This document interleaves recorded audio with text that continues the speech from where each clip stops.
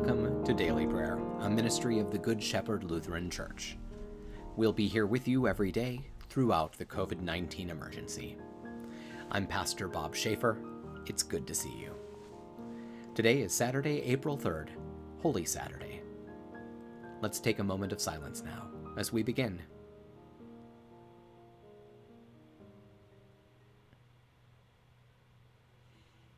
We begin with a lighted candle. A candle burning in the darkness is a powerful symbol of hope. We light this candle as a sign of our strong hope that God is with us no matter what comes. The candle also reminds us that Jesus said we would be lights for the world. We're called to live generously and graciously, taking care of one another in the name of Jesus. Please join me, if you'd like, in lighting a candle in your own home now.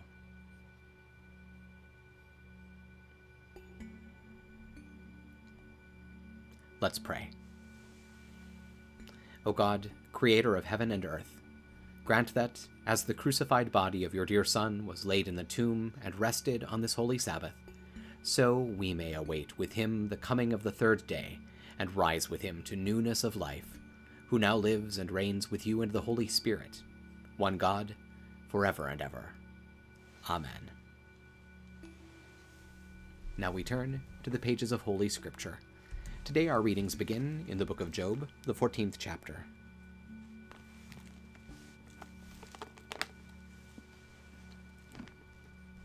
Man, born of woman, lives but a few days, and they are full of trouble. He grows up like a flower and then withers away. He flees like a shadow and does not remain. Do you fix your eye on such a one? And do you bring me before you for judgment? Who can make a clean thing come from an unclean? No one. Since man's days are determined, the number of his months is under your control. You have set his limit, and he cannot pass it. Look away from him, and let him desist until he fulfills his time like a hired hand. But there is hope for a tree. If it is cut down, it will sprout again, and its new shoots will not fail. Although its roots may grow old in the ground, and its stump begins to die in the soil, at the scent of water it will flourish and put forth shoots like a new plant. But man dies and is powerless. He expires, and where is he?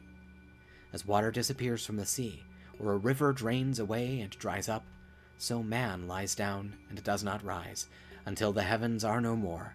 They will not awake nor arise from their sleep. Oh, that you would hide me in Sheol, and conceal me till your anger has passed. Oh, that you would set me a time and then remember me. If a man dies, will he live again? All the days of my hard service, I will wait until my release comes.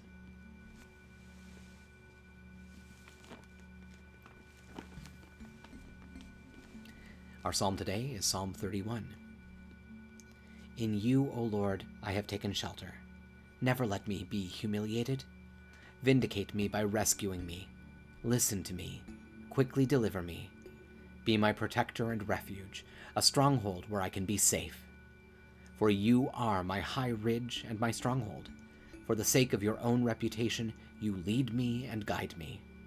You will free me from the net they hid for me. You are my place of refuge. You determine my destiny. Rescue me from the power of my enemies and those who chase me. Smile on your servant. Deliver me because of your faithfulness.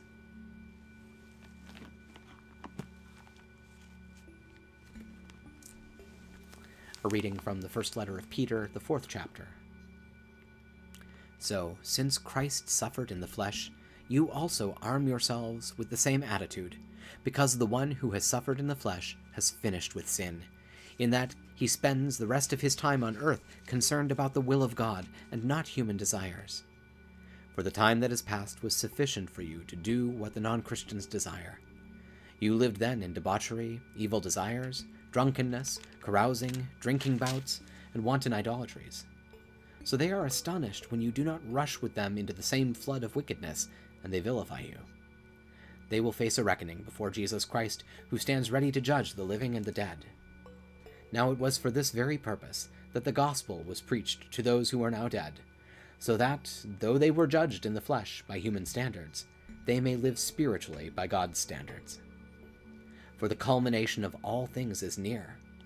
So be self-controlled and sober-minded for the sake of prayer. Above all, keep your love for one another fervent, because love covers a multitude of sins.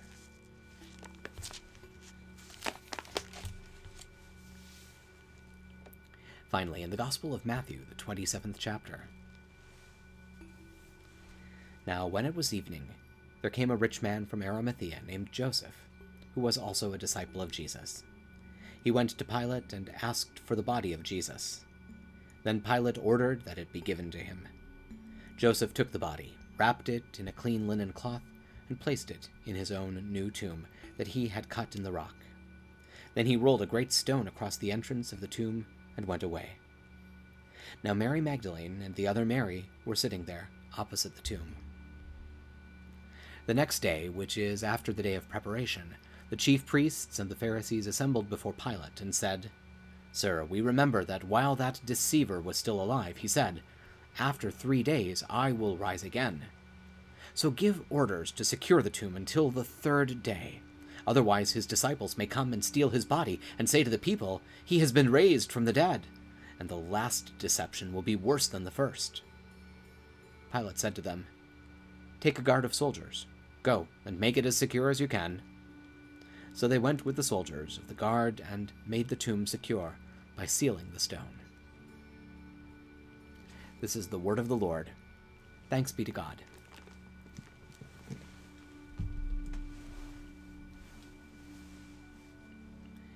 Now that we've dwelt in God's word, let's take some time to pray together. I'd like to invite you to pray out loud with me. Don't be embarrassed that you're praying with a video screen. I'm praying in an empty room. And yet, despite the strangeness, our technology is joining us in prayer right now, no matter when or where we are.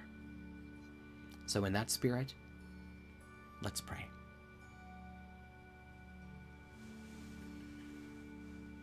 Holy God, holy and mighty, holy and immortal, have mercy on us. Our Father, who art in heaven, hallowed be thy name. Thy kingdom come, thy will be done on earth as it is in heaven. Give us this day our daily bread, and forgive us our trespasses, as we forgive those who trespass against us. And lead us not into temptation, but deliver us from evil. For thine is the kingdom, and the power, and the glory, forever and ever. Amen. I believe in God, the Father Almighty, creator of heaven and earth. I believe in Jesus Christ, God's only Son, our Lord, who was conceived by the Holy Spirit, born of the Virgin Mary, suffered under Pontius Pilate, was crucified, died, and was buried. He descended to the dead. On the 3rd day he rose again. He ascended into heaven. He is seated at the right hand of the Father, and he will come to judge the living and the dead.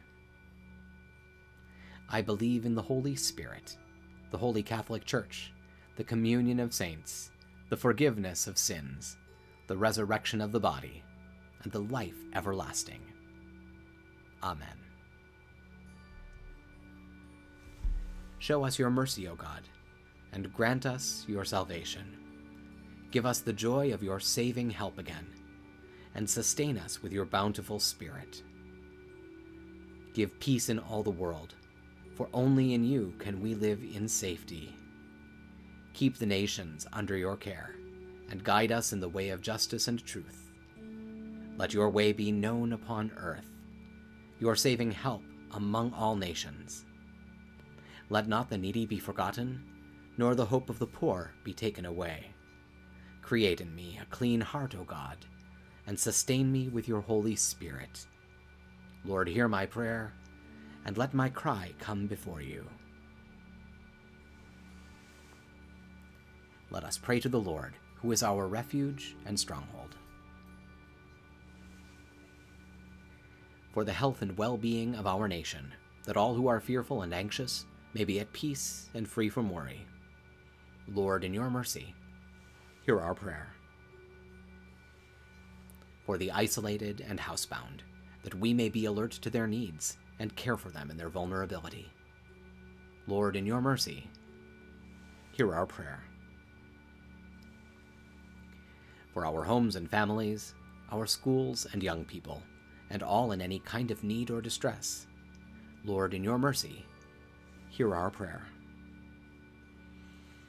For a blessing on our local communities, that our neighborhoods may be places of trust and friendship, where all are known and cared for. Lord, in your mercy, hear our prayer.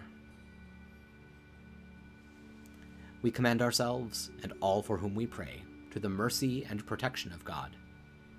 Merciful Father, accept these prayers for the sake of your Son, our Savior Jesus Christ.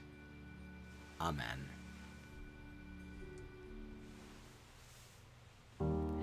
That'll do it for now. Thank you for spending a few minutes of your time with us today. We hope it's been a blessing. Please take a moment to like this video, subscribe to our channel, and tell your friends about us. Stop by and visit us online at goodshepherdlife.org. And please consider making a gift to support our ongoing ministry. You'll find our PayPal address in the program notes. Stay well, be of good cheer, and be kind to one another. I'll see you tomorrow.